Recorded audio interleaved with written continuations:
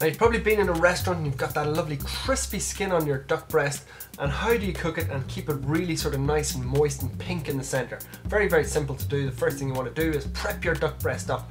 So you see there's a few little sinews there.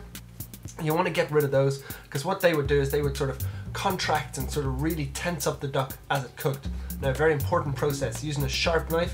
I'm not cutting all the way through the duck, I'm just doing a process which is called scoring. We're just going to do that in both directions, and that's going to help the skin crisp up and allow that heat to penetrate into the duck so as it cooks nice and fast on both sides.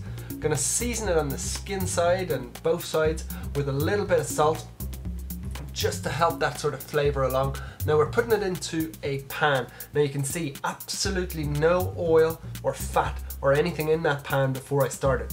It's on a medium heat, and the reason there's no fat or oil in there, as you can see, as the duck is cooking, the fat comes out off the duck.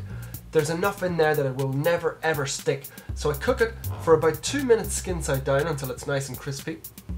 And then once it gets crispy, we just flip him over, and he's only going to take about 30 seconds on the lower side. You really want to focus most of your attention on the skin side. You then place him on a wire rack, because as you can see, some of the juices will escape, and that you don't want the duck to be wallowing in those juices as it rests. Now we flip him over using our tongs and a really sharp knife. We're going to cut all the way through that duck.